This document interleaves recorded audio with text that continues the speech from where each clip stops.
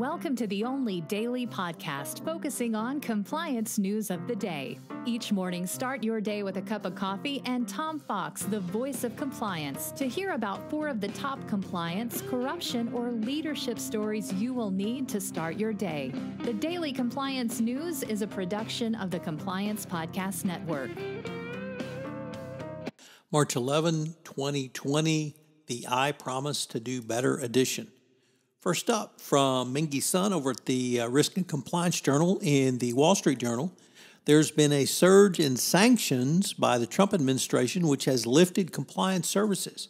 An increase in clientele is leading to swelling ranks, expanded offices, and competition for compliance professionals.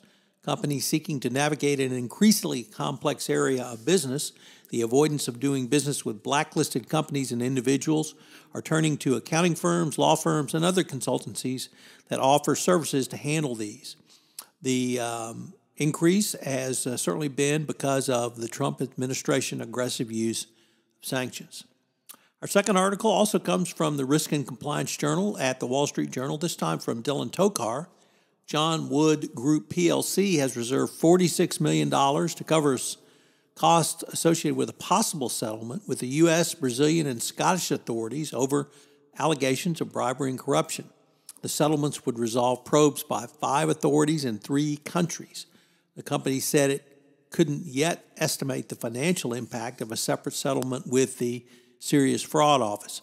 The investigation stems from the company's use of Unioil, which is alleged to have paid bribes to obtain business on behalf of many clients in the energy sector. Early in 2017, the DOJ and SEC began requesting information from engineering firm AMAC Foster Wheeler, which Wood Group later acquired that year in connection with the use of Unioil. So looks like a Unioil case may finally settle.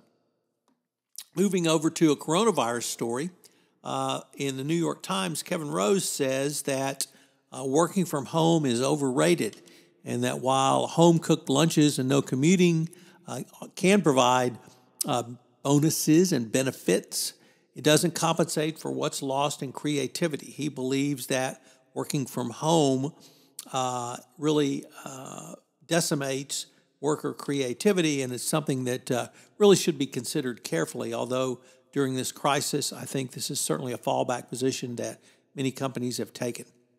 I work from home, and frankly, I like it quite a bit. And fans of remote work often cite studies who show people who work from home are more productive. But the author here believes that the opposite may be true. And finally, our lead story comes to us from the New York Times as well. The latest Wells Fargo chief promises to reform the company's broken culture. Charles Schaff appeared before the House Financial Services Committee today with an ominous warning that the last 2 Wells Fargo's chiefs to face Capitol Hill inquisitions resigned shortly thereafter. Unsurprisingly, Schaff tried to distance himself from his predecessors, denouncing the flawed business model and broken culture the company had. The sense of urgency of people that are working inside the company is very different than it was 4 months ago when he came on board. Whether or not he can turn things around at Wells Fargo is obviously a different question.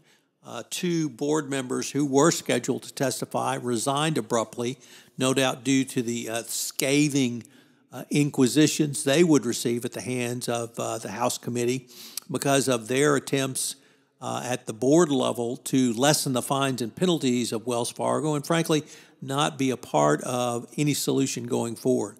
So we'll have to see if Wells Fargo really has turned the corner. They've said they have done so several times in the past, yet they continue to be pounded by regulators and the press. The Daily Compliance News is a production of the Compliance Podcast Network and a proud member of C-Suite Radio. Thanks so much for listening.